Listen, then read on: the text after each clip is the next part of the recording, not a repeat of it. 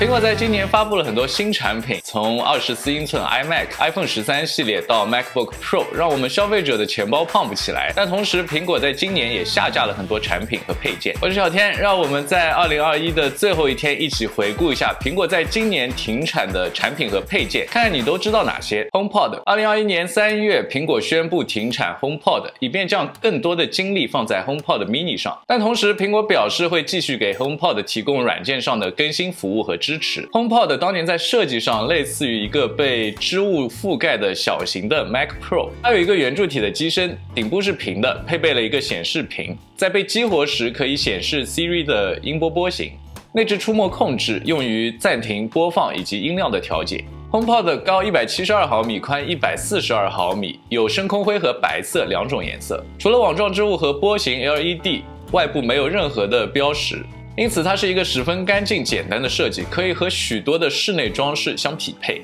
HomePod 还有一条可拆卸的电源线，电源线使用的是一种和扬声器本身非常类似的织物。HomePod 于2018年2月推出，当时不少的测评对它的音质还是十分肯定的。最初售价349美元，比起友商亚马逊的 Echo 以及谷歌的 Home 等智能音箱设备还是贵很多。之后 HomePod 的价格降到了299美元，但仍然是销量平平。在宣布停产后的一段时间，消费者们仍然可以从苹果的在线商店、苹果零售店以及授权的第三方零售店购买到 HomePod。不过，在2021年6月初，苹果的美国零售店开始停售 HomePod。10月，苹果的网站上也删除了 HomePod。在我看来，高售价带来的低销量是 HomePod 停产的最主要原因。HomePod 的停产还是挺可惜的，它音效不错，可以和苹果生态无缝配合，非常加分。但我完全能够理解它的售价所带来的劝退效果。至少我自己在选择 HomePod 和 HomePod mini 时，最终还是选择了 mini。iMac Pro。HomePod 并不是2021年3月被砍掉的唯一一款苹果产品，在同月 iMac Pro 也被砍掉了。最新的 iMac Pro 是在4年前的2017年12月发布的，在它的生命周期内也并没有得到过实质性的硬件更新，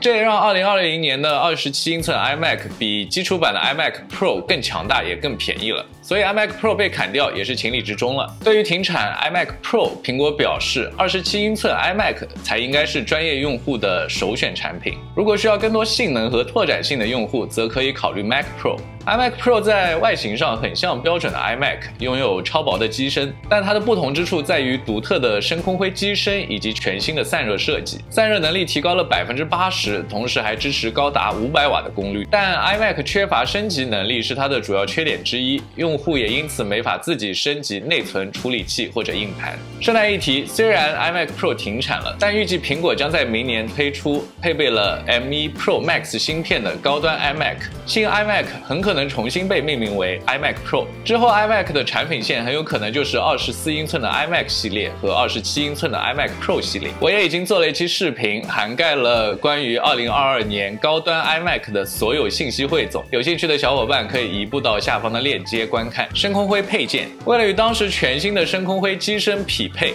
iMac Pro 在发货时同样配备了深空灰的配件，这些硬件是这款高端机器独有的，苹果用户无法以其他方法得到的。这些配件包括了带有数字键盘的无线 Magic Keyboard、Magic Mouse、Lightning 充电线、黑色的雷电3电缆以及 Magic Trackpad。在 iMac Pro 停产后的几个月，苹果也停止了销售这些深空灰色的配件。21.5英寸 iMac。2021年10月，苹果停产了其最后一款的21.5英寸 iMac。这款机型一直是作为低端款而存在的。停产的原因也并不令人惊讶，因为苹果在6个月前才推出了由自己定制设计的 M1 芯片所驱动的多彩24英寸 iMac。至此，苹果的产品线中只剩下了3款基于英特尔芯片的 Mac 机型，分别是27英寸的 iMac、高端版的 Mac mini 和 Mac Pro。随着苹果自研发的 M 系列芯片的铺开，相信在2022年我们还会看到更多的 Mac 机型的发布和停产。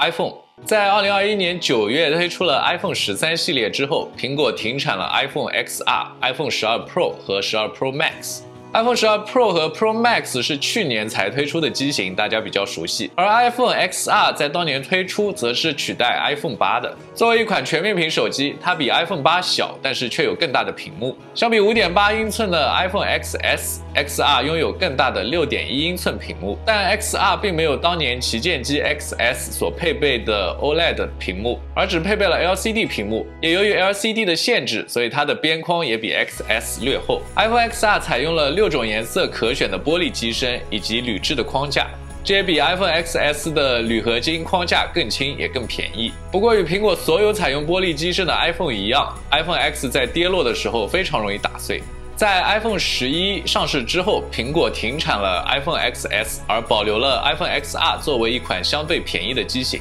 一直到今年 iPhone 13推出之后，苹果才停产了 iPhone XR， 转而保留 iPhone 11作为相对便宜的机型。现在在说的 iPhone 阵容包括4款 iPhone 13系列、iPhone 12、iPhone 12 mini、iPhone 11以及第2代的 iPhone SE。除了以上提到的产品和配件，苹果在今年开完所有发布会之后，还停产了另外一些产品，包括 Apple Watch 6、第5代 iPad mini、第8代 iPad 以及第1代的 Apple TV 4K， 苹果给这些产品在今年分别都推出了配置更好的新款。以上就是今天回顾的苹果在2021年停产的产品和配件。无论你是在2021年的最后一天，还是在2022年的新年里看到这个视频，我都在这里祝你新年快乐！感谢你在2021年的支持与陪伴。我是小天，一个普通的消费者、上班族和科技爱好者。我会在2022年继续努力做视频。我们下个视频再见，拜拜。